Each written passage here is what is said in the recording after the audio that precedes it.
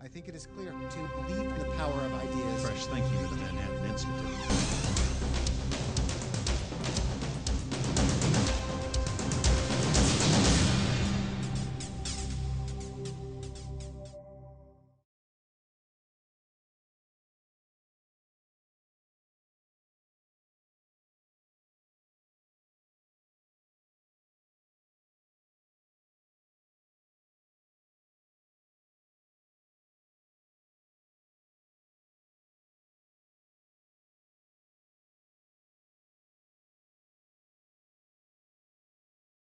Good evening. I'm Larry Mohn, president of the Manhattan Institute. It's a pleasure to welcome everyone to this very special book release forum. Tonight's forum is the first official event under the auspices of E21, which is a new center of the Manhattan Institute has launched to propagate new economic ideas and policies for the 21st century. Based in Washington, E21 also gives us an enhanced presence in the nation's capital. So be on the lookout for economic policy proposals coming out from E21. Judging from the roster of speakers assembled this evening, I would say we're off to a pretty good start. Tonight, I have the great honor and privilege of introducing Larry Lindsey, who is an old friend of the Manhattan Institute. I won't go through Larry's whole bio. As you can see in your program, though, he's taught at Harvard, served in both Bush administrations, and has been a governor of the Federal Reserve System. He is currently president and CEO of the Lindsey Group.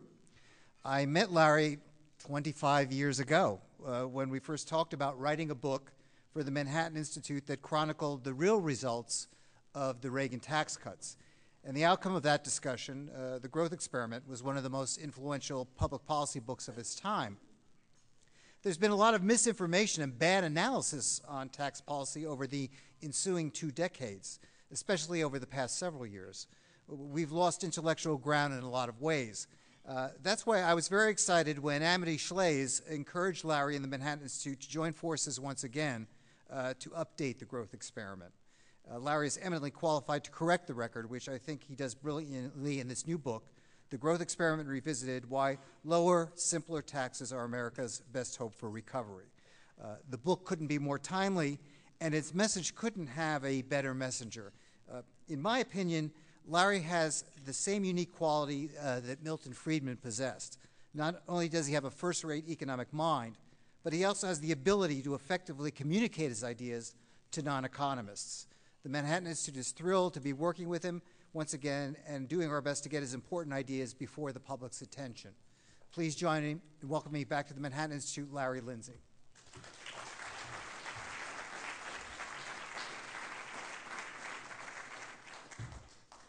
Thank you, Larry, for those very, very kind words, and thank you all for coming tonight. I really appreciate it. It's like having a child, I guess, although I've never had one myself. But giving birth to a book is quite an experience. There are a lot of people that I want to thank. Obviously, Larry and the Manhattan Institute and everyone here for coming. A few special people, though, if you'll forgive me. The first is my mom, who is here tonight and who, without whom the book would not have been written, needless to say. I'd also like to thank my staff, who is also here tonight. A lot of them, the book could not have helped, been done without their cooperation. Carolyn and Janilla and Andrew Sacker were really key to it. And one other person, if you'll forgive me, again, without whom the book would have been written, that's Marty Feldstein. Marty was my thesis advisor. He's been a great friend, and we've shared many ideas, and he's also a co-conspirator on trying to get a better tax policy. Well, 25 years is a long time, and yes, it was 25, and so we were both very, very young at the time, I'm sure. One of the interesting things about writing a book that lasts 25 years, or especially when you're doing it, is you've noticed how much things have changed. And you say, oh, did I really write that? There's a lot of minutia in there. One of the problems we had, it was an editorial problem, was back 25 years ago, we all talked about GNP, And now we all talk about GDP. And I hadn't even realized we made the change, but we decided not to revise the whole book because of it. But those are those little issues. There are other, I think, important issues. The first is the lessons of the 1980s really haven't been repealed. I know, as Larry said, there's a lot of rewriting of history, revisionism here, particularly about what happened in the 1990s. And one of the important parts of the book was to extend the analysis we used on the Reagan tax cuts into the 1990s. And, you know, I got to tell you, the things I'm about to tell you, you probably haven't seen in the New York Times. You've seen Putin, but you haven't seen these things. The first is, and it took some research for me to confirm this, do you know that in the 1990s, on net, even if you look at static scoring, taxes weren't increased, they were actually cut. The tax cuts of 1995, according to the Joint Committee on Taxation, were larger than the tax increases of 1993, which kind of makes it hard to claim that tax increases were the cause of what happened in the 1990s. The second interesting fact about the 1990s, and for those of you who thumb through it, my favorite chart is on page 187. It takes a look at what happened to bond prices, and particularly the difference between bond yields and short-term yields during the 1990s. And remember, some of us were told, some people believe, that it was the tax increases of 1993 that set off the big bond rally, and as a result, the boom of the 1990s. Well, you can take a look at the table, and what you see is a lot of squiggly lines. They go up and down, including 93. I mean, yeah, there was a little bit of a squiggle down, and then you had to squiggle back up again. There is only one event that stands out as the market's own view of what was really important in the 1990s. And that happened in the first week of November 1994. The whole action of the 90s, the whole improvement in the outlook for the American economy happened when the Republicans took control of the Congress. Had nothing to do with who was president at the time. And we had the biggest bond rally in history as a result. Again, I don't know if there's anyone here from the Times, but they might consider reporting that. Third piece, well, forget the 95 tax cuts and the 93 tax increases. Even if you buy the 93 tax increases, their total value, according to the official scoring by the Joint Committee on Taxation, amounted to only 7%. 7% of the total revenue increase by the end of the decade. Now, if you think higher the tax increases caused the recovery, which is a stretch, why is it that 7% that caused them? What actually caused taxes to go up if it wasn't those? Well, a good portion of it was economic growth that would have happened anyway. But there were two other factors that were far more important. The first is something called real bracket creep. When incomes go up, people get pushed into higher tax brackets. We all know that experience. We don't know and love it. We know it. That actually has a particularly devastating effect on the middle class. And if you actually look at the numbers, the tax rates, the average tax rates on the middle and upper middle classes went up in the Clinton years, whereas they went down slightly at the top of the income distribution. Second great change in the 1990s was a rise in income inequality. Income inequality went up more under 8 years of Clinton than it did under 8 years of Reagan and 8 years of George W. Bush combined. Income inequality went up more than 8 years than it did in the other 16. Again, not part of the conventional wisdom. Well, why does that produce revenue? Well, when income inequality increases, i.e. the rich get a bigger share of the pie, the rich pay a higher average rate than everyone else, and so a bigger portion of the tax base is taxed at a higher rate. That was worth 2.5 times as much in terms of revenue as was the statutory changes that happened in '93. Again, you can find all the fun facts and figures in the book. So that was, I think, an important lesson, that the story we're being told about the 1990s just doesn't comport with the facts. The second piece, and this came because since I wrote the first version of the book, I've been a Fed governor, was how intricately related monetary and fiscal policy are.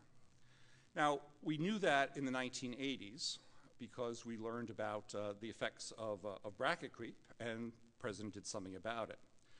What was very interesting was, again, how important the 1990s and the bubble caused by monetary policy was in the 1990s at pushing up tax revenue. Not only did it push everyone into higher tax brackets, but it caused a good portion of that increase in income inequality, which was a big contributor to revenue. Monetary policy and tax policy are tied. It is something we are going to have to learn painfully in the years ahead as we go through both a fiscal adjustment and a monetary policy adjustment. And the final thing I learned in those 25 years was we looked at numbers a lot. And I'm an economist, and quantifying things is a very important thing to do. But I think that, that quality needs more attention and not just quantity. That how much revenue you raise is important, but it may be secondary to how you raise it. We learn that in lots of ways. We learned, for example, that some of the reforms Reagan did, such as income tax indexing, had a very important effect on how people did labor contracts, on wage demands, whatever, and actually helped, I think, reduce the amount of inflation that we had after indexing came in, because people needed a smaller wage increase in order to stay even when they weren't pushed into higher brackets by inflation. We learned how important ending the marriage penalty was. Again, you can look at female labor force participation. It didn't surge under Clinton. It started to surge in 1981 and 1982. Why? Not only were middle and upper middle class tax rates cut sharply, but Reagan actually brought in a special marriage penalty relief that lowered the taxes on the lower earning spouse. The importance of taxes on social changes is also important. And finally, and this is the conclusion of the book, and this is a very hard thing for any author to write. I think I was wrong back in 1988 when I wrote the first version. I was wrong about the idea that we should use the tax code to accomplish various objectives. Well, it certainly was an unpopular view. As Chairman Camp will tell, we use the tax code to do just about everything. Trouble is, when you use the tax code to do just about everything, you forget about its key mission, which is to raise revenue to pay for the government. And as a result, I think we've created a monstrosity that defines income badly, leads to excessive complexity, adds enormous costs to raising revenue. And I have come around to the view that maybe what we have to do is cut the Gordian knot here and move away from income-based taxation to something based more on business cash flow. Well, I won't scoop the own book. You have to go read it. You have to read what it says in the last chapter. But that is where I head. But again, I want to thank you all for coming tonight. It's very kind of you. And I want to thank the Manhattan Institute and the panel and everyone for helping me out with this book. Thank you.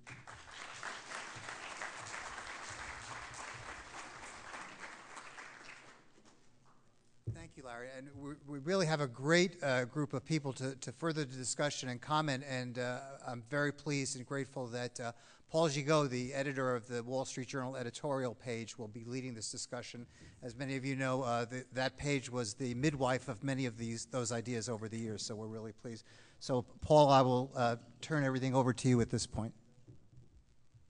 All right, thank you very much, and sorry for that little detour, but thank you, Larry, for the introduction.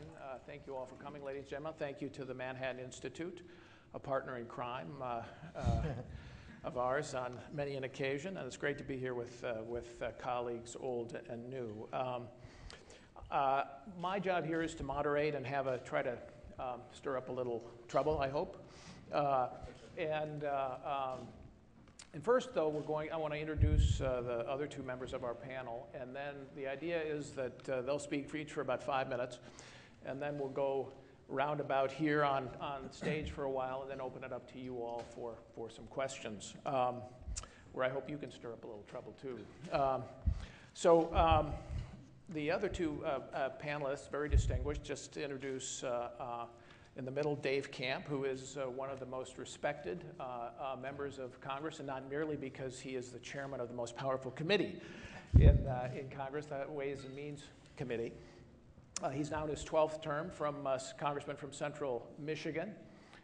He is known for his inclusive manner, as well as his mastery of policy. He was an expert for a long time on trade policy, but in the last 2 years has been conducting what I would call a kind of congressional seminar on tax reform, with hearing after hearing after hearing on details.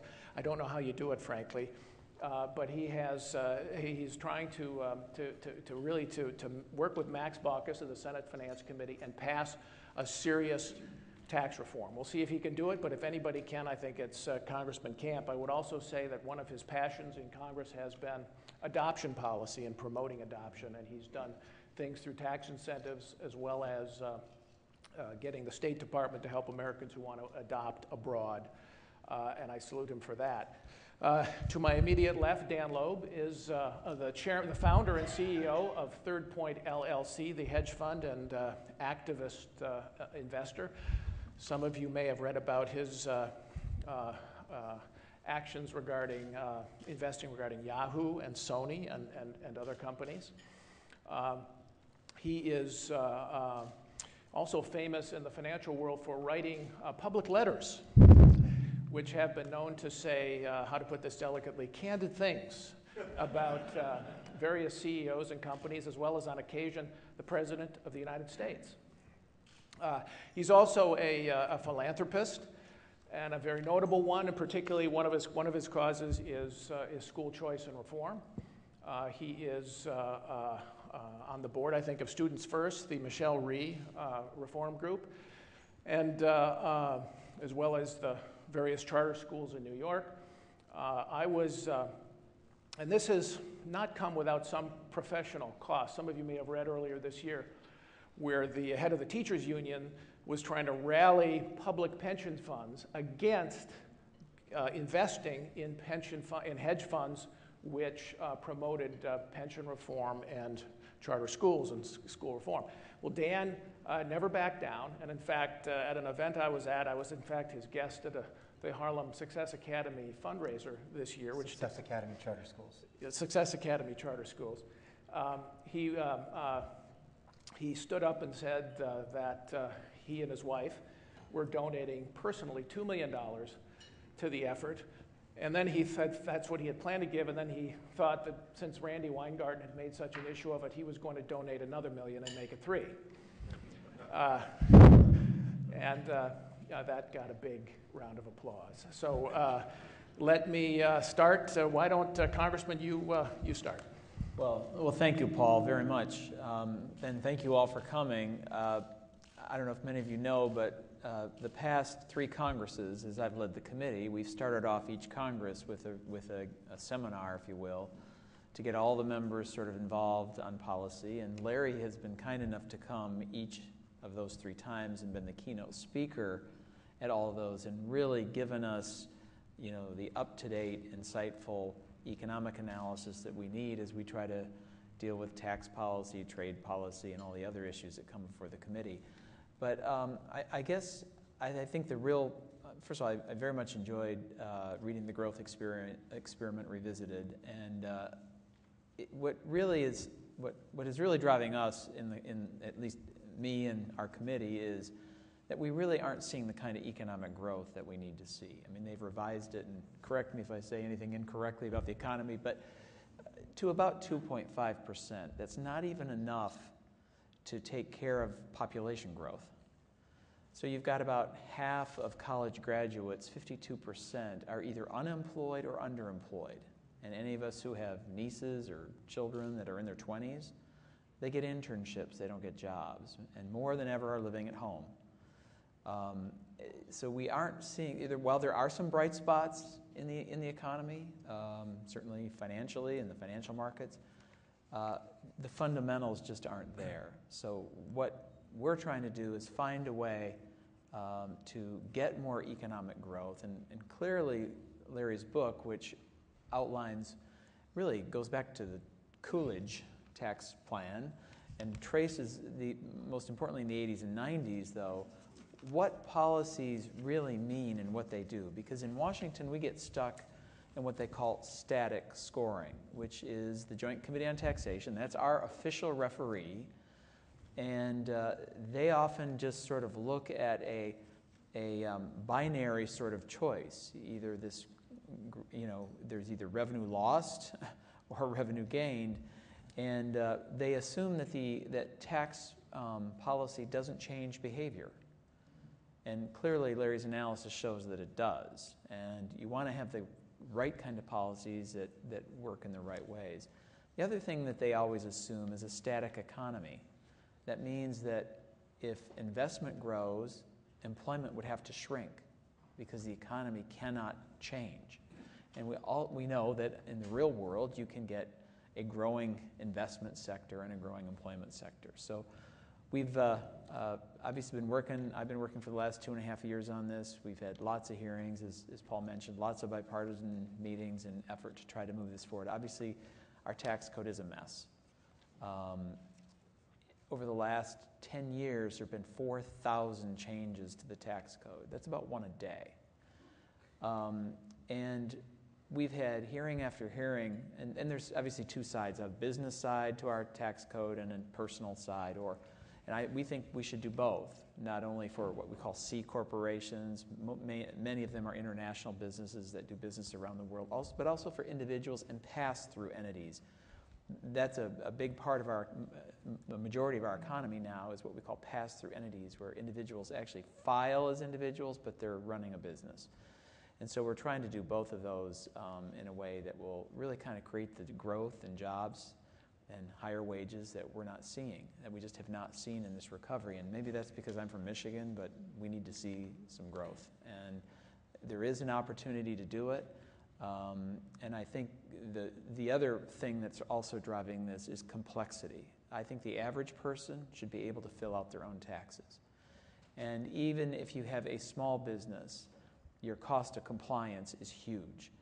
We've had many individuals and businesses come in and really talk about the complexity, and it is really a strong issue. And the reason is we sign this paper every year, or this bundle of papers, and send them in the IRS, and frankly we don't really know what we're signing. And so when they come calling, it's a very stressful thing because oftentimes it's so complicated. So I think the average small business, the average person, so simplification is the second key pillar that we're looking at, growth and simplification, and that's what we're trying to do. So I just appreciate Larry's guidance on this, because a lot of the principles he talks about in this book are principles that will really help us not only try to create more investment, which helps with the jobs, but also trying to get a code that will help our economy grow and not be a hindrance. And it is a huge weight right now, about $168 billion in compliance per year, or more, depending on how you calculate it, and billions of hours that are spent on compliance and not on growth. So I look forward to the discussion tonight. Thank you. Great, thank you, Congressman. Dan. Well, thanks for having me here tonight, and thanks for the Manhattan Institute for being here. I'm actually a trustee at Manhattan Institute. It's been great for me in my evolution and understanding of how the world works. And thanks to you for the editorial page. I can't tell you, particularly during the last election, how many times my head almost exploded, and I would read the soothing pages of the editorial page and realize that there was some reason and sensibility left in the world, and someone who thought like I did. I just wish we'd been more effective. Well, given the mayoral elections here, we're going to need a lot more of the soothing balm of the editorial page. And I've had the pleasure of working with Larry as a subscriber and client, and he is a brilliant man, and I've really come to respect him. We wrote an editorial for the Journal on the situation in Japan on the Third Arrow reforms, and it was just astounding to me how much information he could synthesize and express in a really concise way and quickly too. And Congressman Camp, thank you for your service to the country. I can imagine working in the House is incredibly gratifying. I'm sure it has its occasional challenging moments too. Yes, it does. I think There are those moments. I think Michelle Obama said how people should go out and think about doing service. I don't think she had Congress in mind, but I really do think that's an incredible thing to do.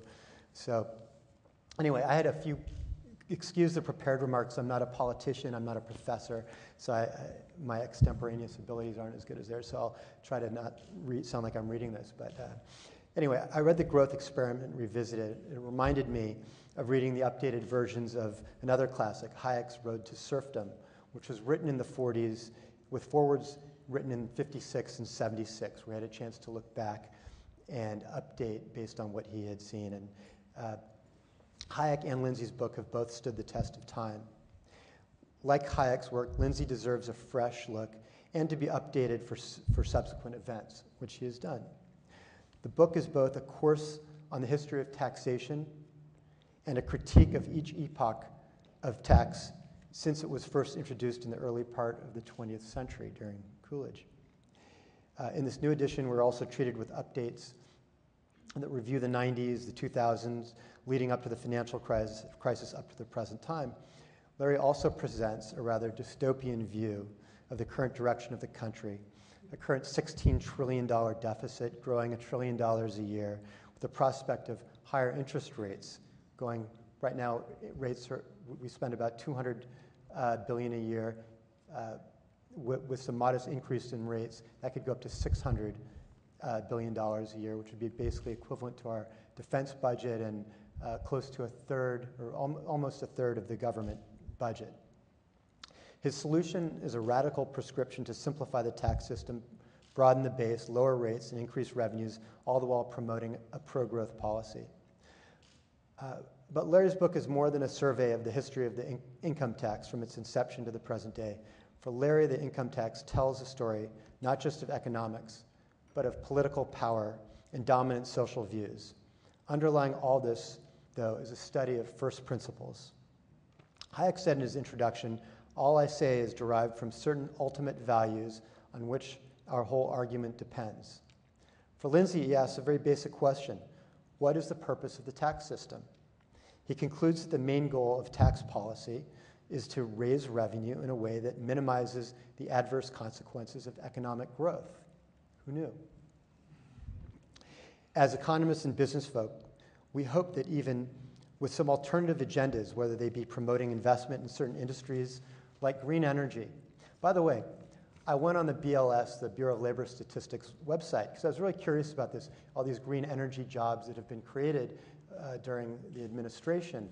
And I was imagining that there'd be people in semiconductors and creating new materials and all kinds of space-agey stuff. The number one job under the classification of green energy, do you know what that is? I don't. It's janitorial services.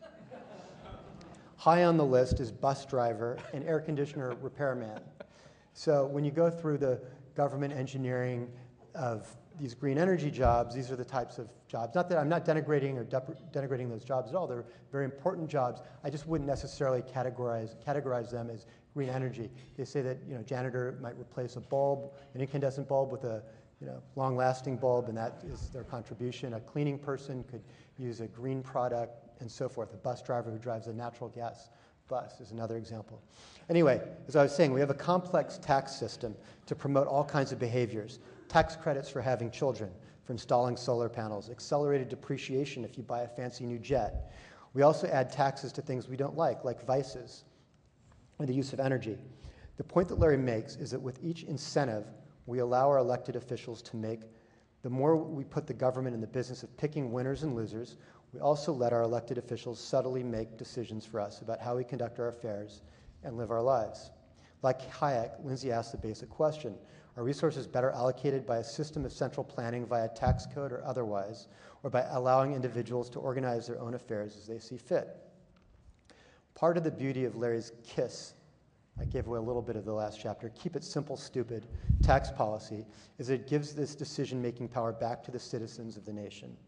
The other thing I love about Larry, and which makes him such a great economist, is his fact and evidence-based approach to studying economics. Again, who knew? You should use facts and evidence. The government, we assume, has somewhere in its set of objectives economic growth. Under the current administration, we hear more about inequality, fairness, and rich folks paying their fair share. It might surprise people that I agree with the president. There's too much inequality. In fact, the gap between rich and poor has increased under his presidency, as Larry pointed out. Well, he actually pointed that out about Clinton, but it's also true under this presidency. And that's not a good thing. The problem is the tax policy based on punishing the rich or raising rates so that they pay their fair share neither closes the yawning gap in the deficit, nor does it improve the lives of the poor or the middle class it seeks to help.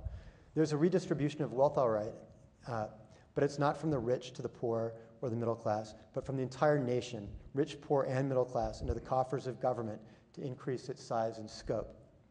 Which brings us back to the core principles of the book. Lower rates, broaden the base, simplify the system. The Obama experiment has shown us that economic growth is not generated by government. Indeed, government can only impede it. Growth comes from the ingenuity and hard work of its people. Thank you very much. So let's start, and I hope you'll feel free to chime in whenever. But Larry, let me ask you, since your book is in part a history of recent economic policy, I say recent going back 30, 40 years, I want to ask you about what I would call a tale of two tax cuts, because there have been two real experiments, to borrow your title, in tax cutting under Republican governance since the 1980s. There were the Reagan tax cuts and the Bush tax cuts. The Reagan tax cuts were not only economically successful, but they were a political success in that I think it's fair to say they changed the debate over tax policy in the United States. And around the world, as you make clear in your book, everybody else decided we had to cut rates, then the rest of the world went down in rates. And it had implications for throughout the 1990s. So then you get to the 2000s, and then there's another experiment in tax cutting. You were at the helm in the White House, 2001, followed by 2003, and yet that, while you could argue had some economic success in the middle of the decade, I would argue it did, it has not had the tremendous, it did not have the same growth effect as Reagan's tax cuts, and politically clearly not as successful, because now, in fact, the politics of tax cutting has changed. We've seen it in New York City, where the Democratic primary winner basically argues the tax increases and rates that's the central part of his campaign. So what's the difference? What happened? Why did one set of tax cuts work and so successfully and the other one less so? Well, I think the key difference was the starting point. So Reagan started with what was palpably a disaster, and cutting rates from 70 to 50 and then to 31, well, you're going to get a big payoff.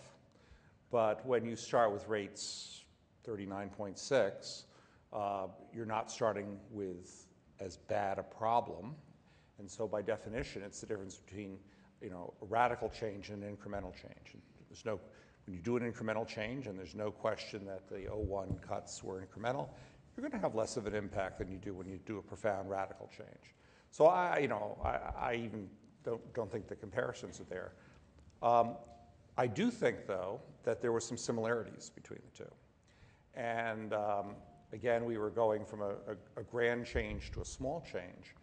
But in both cases, the idea was you wanted to do something that both would help the economy in the short run and help the economy in the long run and wouldn't do any harm. And I do document in the book some of the important short-run advantages that Bush got. We had a much more rapid turnaround in economic growth than we had in the recent experience. No question. And so I think that was an effective deployment of tax policy. And it was done relatively cheaply. I mean, everyone talks about how big the Bush tax cuts were. The Bush 2001 tax cut was basically 1.2 trillion over 10 years.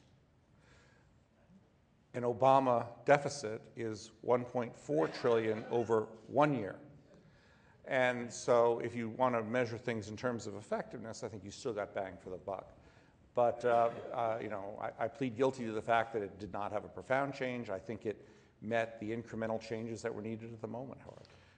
Would you feel better? I mean, if you look at what happened after 2001, you got a little. It was the structure of the tax cut at first was, well, first of all, it was delayed. You didn't. It was stretched out, and it also came in the form of tax rebates, which were, some of us would argue, Keynesian in their structure. It was basically a check. You wrote checks for people. The premise was they were going to spend it. And you did get a blip in GDP in 2002, but you came right back down. And it wasn't until the 2003 tax cuts kicked in that you really saw the decade take off. Any lessons there about the structure of tax policy? And does that affect how you, has that influenced one of your conclusions, which is that maybe you shouldn't have tax policy intended for, say, social policy like a child care tax credit? Or child tax credit? Well, first I plead guilty to everything I was just charged with. No question about it. So, and maybe I should add that in hindsight, we were trying to be too clever by half because we had one piece of legislation to handle what was both a short run and a long run problem. So you mean clever politically, trying to maneuver it through? Well, I think there was a little economic cleverness in there too, but we'll see. So the short run problem was, it seems small now, but President Obama was not the only recent president to inherit a stock market crash.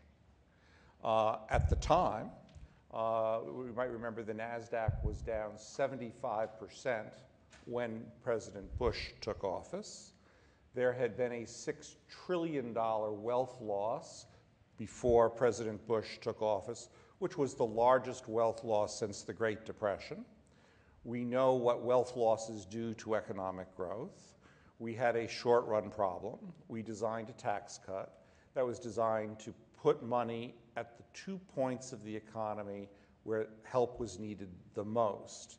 The first was in consumer demand, in order to make up for what we now call the wealth effect, and our friends at the Fed refer to the wealth effect. And the second was the effect on small businesses. And most small businesses pay at the individual rate, and so we had a sharp reduction in, particularly at the top tax rate. So we put money for most middle-class families with children, people who are inclined to spend the money because they have to. That was the child cut, and money at the small business level by cutting the top rate. I think given the challenges of the moment, we put the tax cuts in the places where they were going to have the biggest effect, and we did so relatively cheaply. Okay, Congressman, what lessons do you draw? Because I know you're a student of the tax reform of the 80s, which passed in 1986. As Larry said, took the top rate from 50 to 28 temporarily, with a little fiddle for 31 in there worked in. But as you've seen these different tax cutting and reform experiments, what main lessons do you draw for your effort? Well, well, first of all, I think Larry correctly points out the damage that high marginal rates can do to economic growth in his book. And I would say that the Reagan-era tax cuts really were not only rate reductions, but also reform, and partly, as you said, because things were so bad. Right. The Bush-era tax cuts were really more of a rate-targeted, in certain areas, rate reductions, less reform-minded. Now, since the 86 tax cuts, I've said we've had all these additions to the code. The code is really a mess again.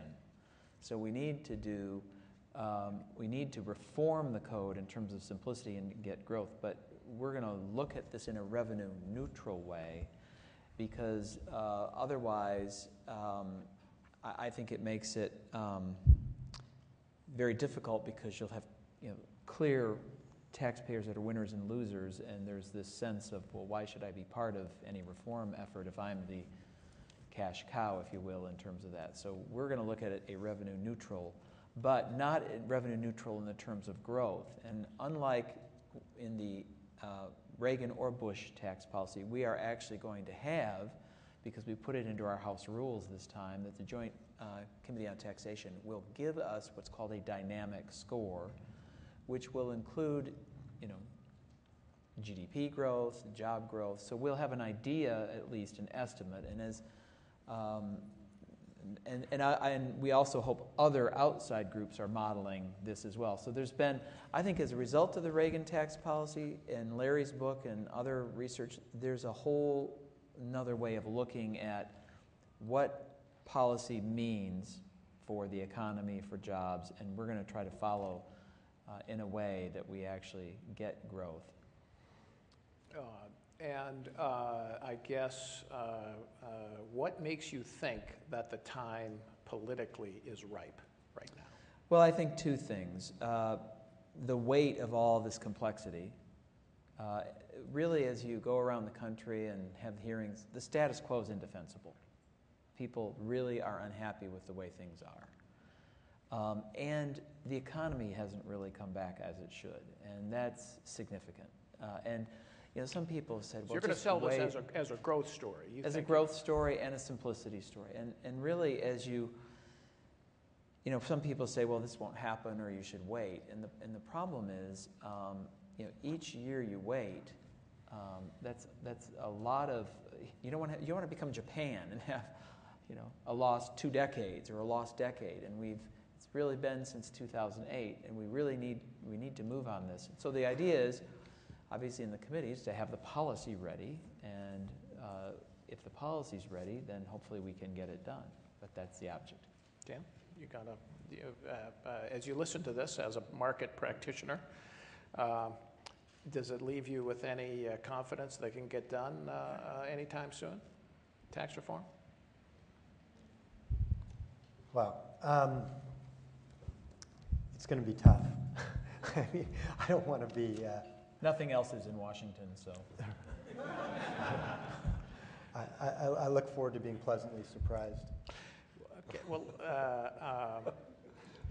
let me ask you this. That was pretty political. That was a good answer. It was. Warren Buffett once said famously that he never made an investment based on tax rates. You make investments all the time. How important to you and your colleagues are tax rates when you contemplate an investment?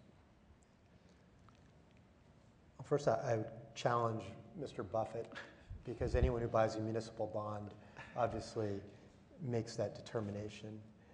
And people make decisions around short-term gains and long-term gains, and it's silly. It's like he's trying to use his stature as this great investor to say that tax rates don't matter, and we see empirically it's just not true. Whether he said something that was untrue intentionally or otherwise, I don't know, but I'm no different than any other economic creature. I mean, we look at the net after-tax returns of what we do, and some of the things we do are quite risky. So if I feel like I have a partner, and I have 2 partners here when I invest. I have the federal government, actually I have 3. I have the federal government, I have the state, and I have the city.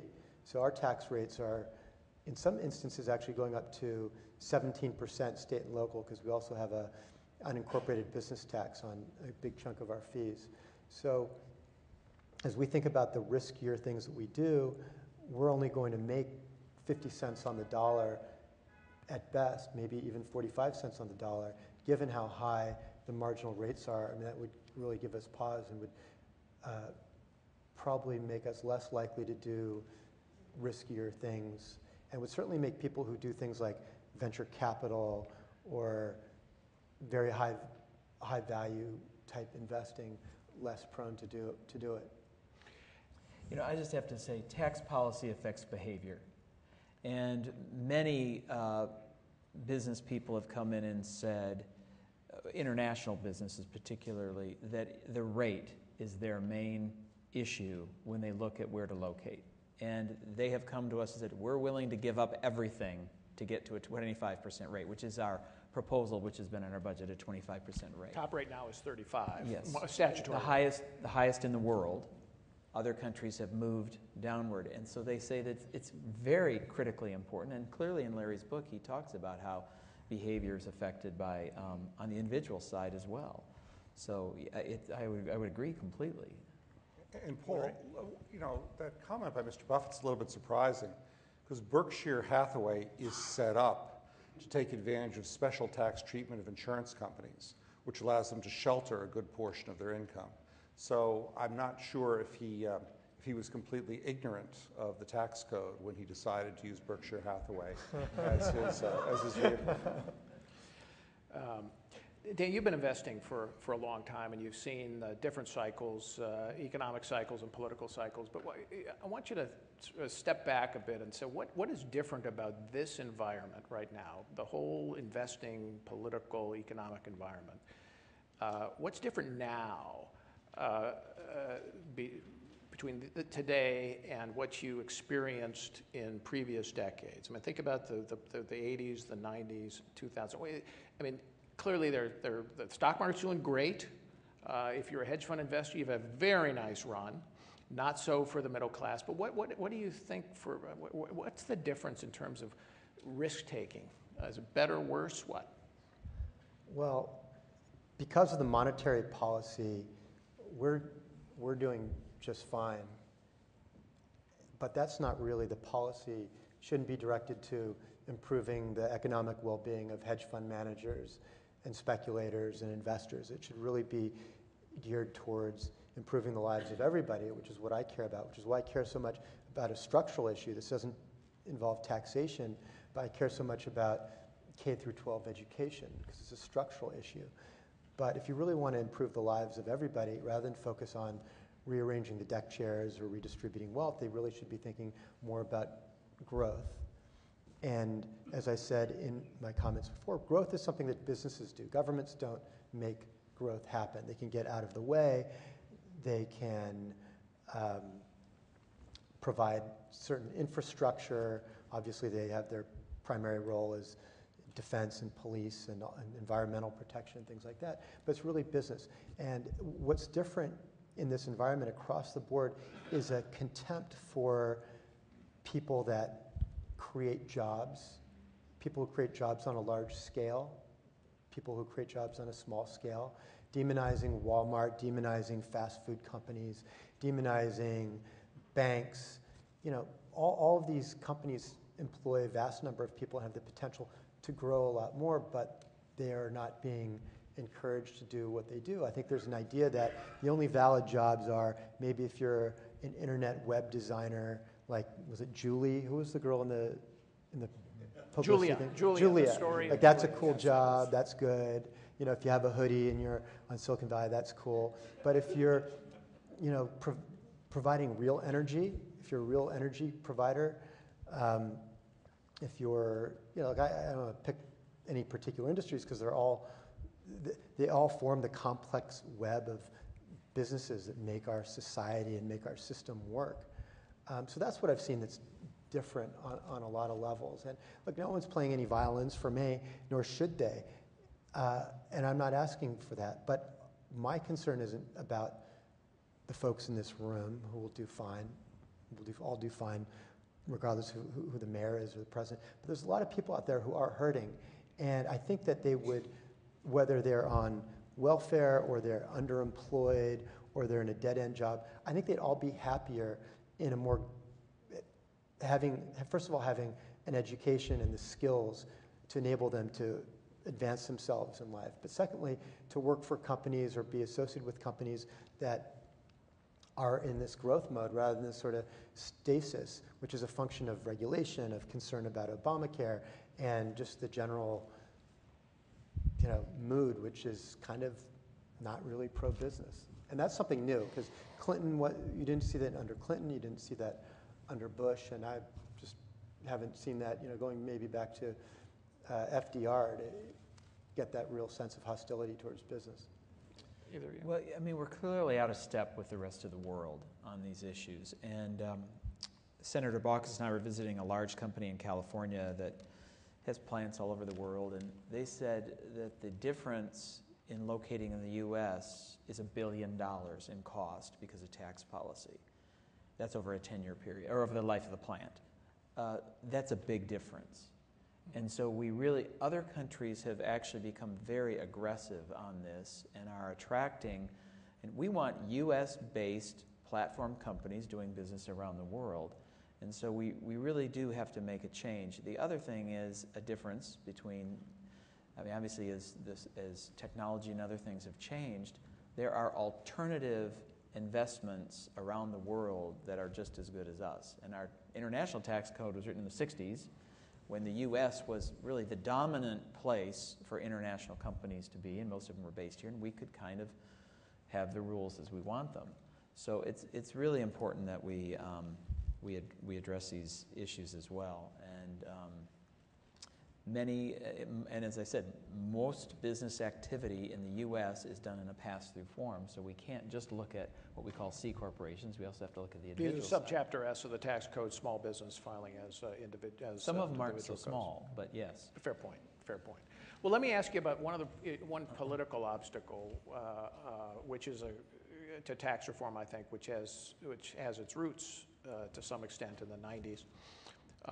In the various tax credits, which is that I think the figure now is 45% of Americans don't pay any income tax. Of course, they pay the payroll tax, but they don't pay the income tax.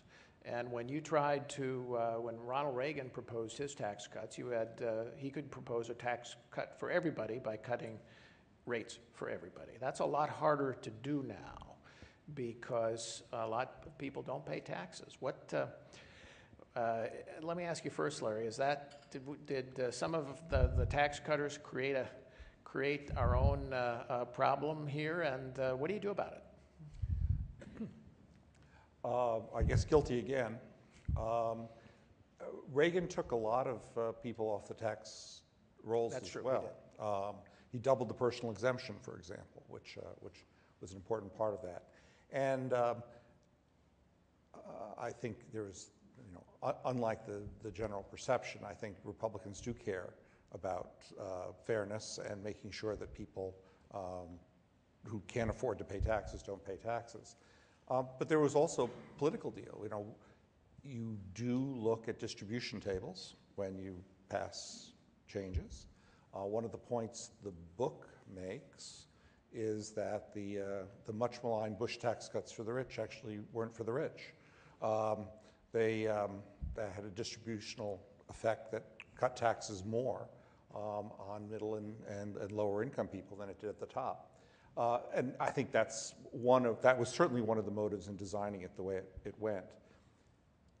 What I like about the KISS tax is that for 100% of Americans, as individuals, as families, April 15th will just become another day.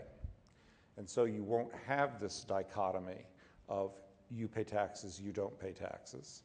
And I think that that's going to be an important step forward to having a tax code that's focused on collecting revenue and not a lot of these political issues. Congressman, you have to deal with this issue directly because the distribution tables will be looked at. Yes. How do you get around it? Well, we're going to have a plan that is pretty much distributionally neutral. Otherwise, you run, I think, the mistake of the Romney campaign, which cut taxes for the quote-unquote rich and raised taxes for the quote-unquote poor. A lot of this was done not only in raising the standard deduction, but also in the refundability, and that has been expanded significantly by Presidents Clinton and Obama into to a point where people are receiving more than their income tax payments, not necessarily more than their payroll taxes, but this is, once done, is very difficult to reverse because of that. And so that is a constraint that we have, and it's going to be huge. The other constraint that we have is the so-called fiscal cliff, where at the end of last year, and now that we've moved into a new budget window, there's $700 billion in tax revenue that is being paid by higher income levels that isn't going to come out of there. So we have a much harder task this year than we would have last year had we been able to do this.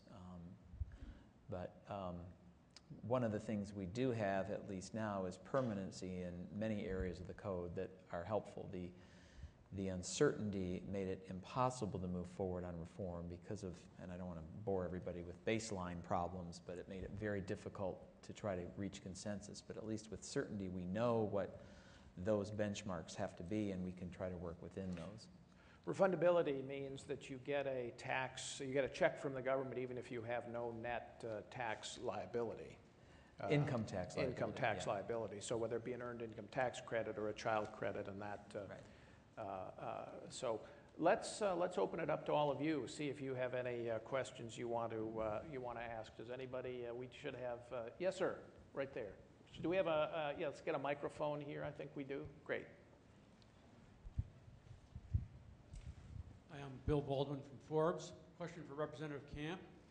Is there any way to get a reform in place without creating either A, unfairness, or B, complexity? As an example, take away the home interest deduction.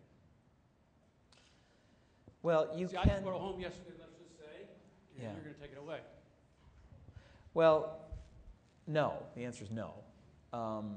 First of all, we're not going to do any retroactive tax changes. So if you have a mortgage, we wouldn't go in and try to undo that contract. I think there'd be lots of legal problems with that. So what we'd be looking at is going forward. But yes, everything is going to be on the table. We're looking at all of it. And what I've said to my committee is our goal is a 25% rate, 10 and 25 on the individual side, 25 on the corporate side. We're starting with a clean sheet of paper. I think Senator Baucus calls it a blank slate. And it's not what comes out, but it's what goes in. And so what I'm saying to people is don't think only of the one provision. You mentioned home mortgage deduction. But think of the context of a 25% rate.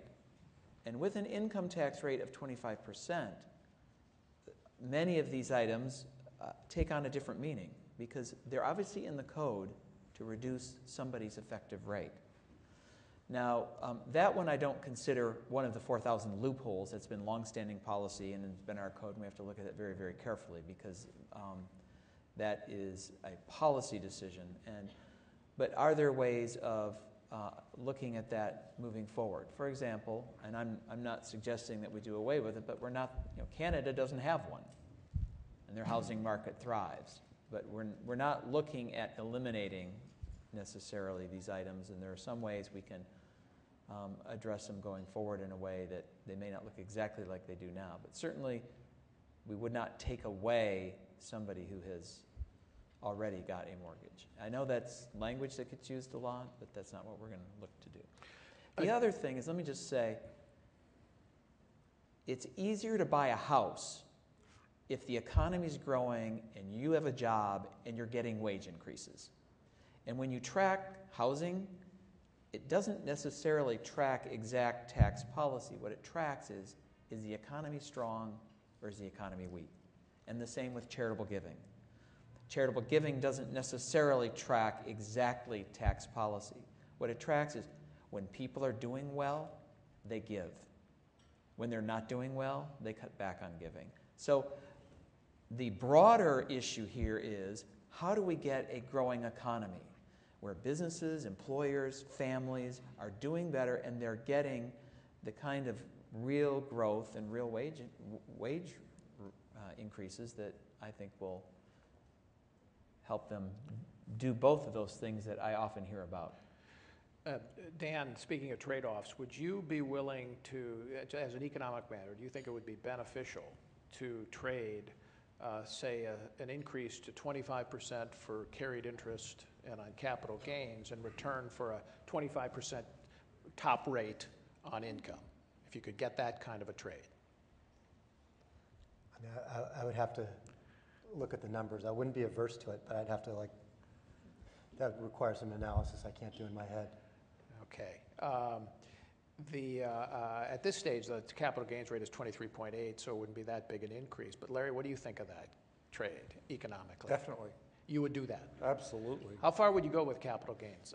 How far would you go up? It was 28% in 1986. Would you take it all the way up to, would you take it even higher if you had to? Well, the one place where the Joint Committee has long had a behavioral response is in capital gains. Yes. And I would call their assumptions here modest when it comes to actual behavioral response. But looking at their analysis, 28% is the revenue maximizing rate for capital gains. So to me, going beyond 28% is simply silly. And so I would say that is the top rate one could expect on a broad-based tax code. Well, and there's an analysis in your book about what happened when it went to 33 and what that meant, and so there's some really good research and underpinnings to why it shouldn't go to the levels that it has before. But how about you? How do you feel about that trade-off? Capital gains going up, income rates going down. Well, this is a big puzzle that has to be put together, but clearly you want to have capital gains rates not too high that they end up being counterproductive, which that can happen. And Larry analyzes a lot of this economic data in his book, and clearly our experience has been as a nation that at 33 it's too high. Okay. Stan Druckenmiller.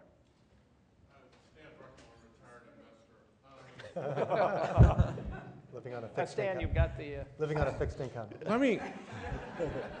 Larry, if there's anybody who's thought about this, it would be you. We're talking about capital gains at 28 in the context of having a corporate tax rate.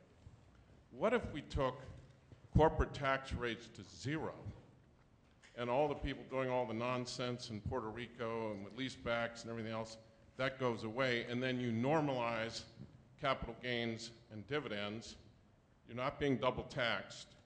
Think about economic actors out there who have a 0% tax rate on making their economic decisions. You simplify everything, and I think politically the fairness angle is coupon clippers and rich people, and frankly the elderly who have been taking from the young, and the people in their 60s have 6 times the net worth of people in their 30s. So right now, millionaires in their 60s are paying less tax rates than the 30-year-old plumber. Have you thought about what about a higher capital gains rate if corporate tax rates were 0 in this whole subject, and has somebody thought about scoring this? Thank you.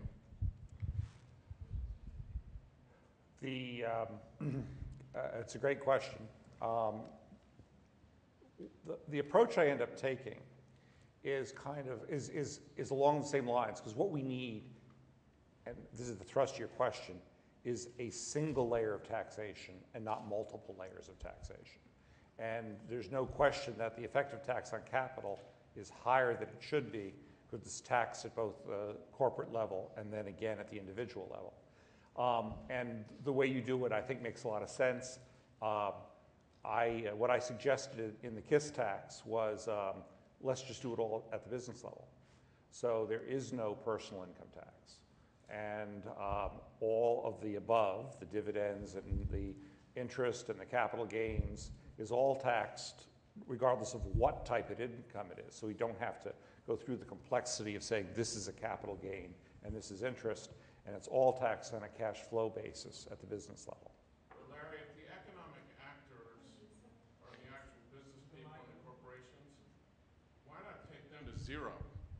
Because that's the guy actually making the decision to create the job or to invest or to do a plant, as opposed to the individuals out there.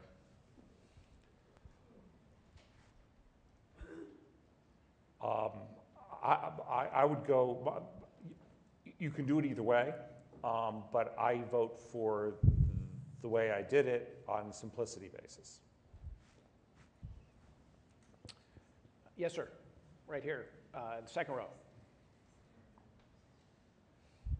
Ken Gilman, keeping in mind your principle of KISS and the way on the one hand, and the way they tax in Hong Kong, for example. On the other, the tax code now is one size fits all.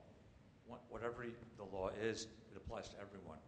Why couldn't you have a Plan A and a Plan B? The Plan A is what we have, and the Plan B is no deductions, everybody taxed at the same rate, as low as it can be, and if you decide to switch to Plan B, you're there forever. Yeah. And over time, you don't have to force everyone into the same model. And the wisdom of the simplified tax code with the lowest rate would, in fact, prevail. And you only get one chance? You get to change Just once. And once you change, it's forever. But if you're right, the lower rate should prevail over time. You will need some risk takers to dive in to that and show the example. What do you gentlemen think of that? So I understand the logic, but here's a basic fact. Whenever you give taxpayers a choice, they are going to choose the one that makes sense for them. But if everyone gets to choose the one that makes sense for them, it means that taxes would be lower than receipts would be lower than they otherwise would. So if you want to collect the same amount of revenue, you would have to have higher rates under both the simple tax and under the complicated tax than you otherwise would. So for me, the trade-off is not to go with the choice, to go with one size fits all. Anybody else? Yes, back there, the microphone right behind you, sir. Thank you, Steve Hockman. I agree with all your goals, okay, and you know, lower rates and less and more revenue, and also, of course, simplify, as both of you said. Here's my question: the way you can do it all. One of the great things that Reagan did is he got rid of the difference between capital gains and ordinary income. Now, it's true it was 50%, which is kind of high. You can get, whether it's 25 or 28, leaving it without any problem if all you did is get rid of all the tax subsidies, all of them. Now, that doesn't mean you may have to subsidize poor people, but a lot of the tax subsidies, whether it's the worst and the most expensive, is $130 billion a year by having health care benefits that come from the employer tax-free and not part of their compensation. A lot of the people, of course, are rich people. They don't need it. Sir, so my question is, would you be willing to get rid of every single tax subsidy? Now, I'm not saying you got to do it overnight. You know, I understand that maybe you have to phase it in over time. But the goal would be get rid of, and I mean the charitable, the churches and the synagogues, and the things that rich people give art to museums. Okay. And everything is free. All right, sir, thank you. We've got it. So pick up a book on the way out. The KISS tax does that, but it doesn't get rid of the home mortgage interest deduction. It doesn't get rid of the charitable deduction. It doesn't get rid of all those deductions. It gets rid of the income tax. So you can have all the deductions you want, but you're deducting against a non-existent tax. So rhetorically, I think that's the easier way to go. Well, what I heard Congressman Camp say is that you're going to start tabula rasa, and you're going to see how many of those deductions they can, as a political matter, get out to get the rate as low as you can possibly get. We're looking at all those. As I said, that's sort of the statement. Everything's on the table. We're looking at all of those items. And obviously, we're taking the revenue that would come from those adjustments to bring rates down. And the reason I think it's important to do this is we have historically low interest rates now. And if those interest rates tick up to anywhere they've been in the past, and even an average, we're going to have a tremendous economic problem. So we need to be ready to shift to a pro-growth tax code if the time comes. But yeah, we're looking at all of that. Dan? So I love Larry's proposal. It's a little bit theoretical. You're working in the real world. So I want to ask a real world question. In what you're looking at, and since many of us are New Yorkers here, and this is an issue near and dear to our heart from a personal perspective, although we have a different view from a policy perspective. Are you considering taking off the table the deductibility of state and local taxes? No, we're looking at that. Absolutely, we're looking at that. We're looking at everything. That'd be good for Florida.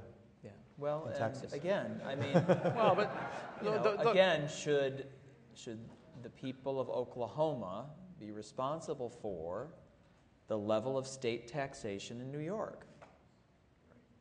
And I think there's an issue, a very good case to be made. They shouldn't be. And I picked Oklahoma for a reason. Well, I think, and the other benefit, it would force real state tax competition, where you would have, the state legislators would really have to see what they could get, what they could really do without the federal deduction. We have time for one more question. We got it. Yes, back there, sir, right there.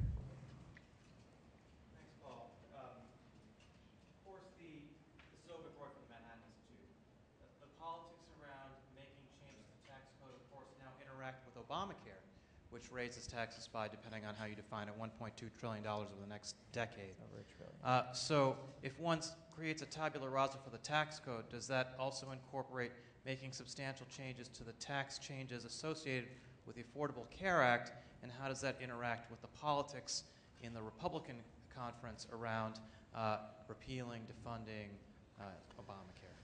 Well, the debate over defunding Obamacare does not impact the tax policy, because they're doing it in the context of the CR, so they're not repealing all in those discussions. Now, it's over $1 trillion in taxes. It'd be very difficult to repeal $1 trillion in taxes over 10 years and add in the $700 billion in revenue that came about as a result of the fiscal cliff and the marginal rates increase. That's almost $2 trillion. That makes it very difficult to do. We are looking at, obviously, some of the Obamacare policies in this tax reform that we can eliminate, some of the most onerous that really, but it's going to be hard to pull all of them out and still have a sensible approach to this. Well, we are going to be watching, Congressman, very closely to see how this goes. We wish you the best, certainly, and someday it will happen. There's no question about that. My thanks very much to Larry Lindsey and Chairman Camp and Dan Loeb, and thanks to the Manhattan Institute, and above all, thanks to our audience for listening. Thank you. Thank you. Thank you.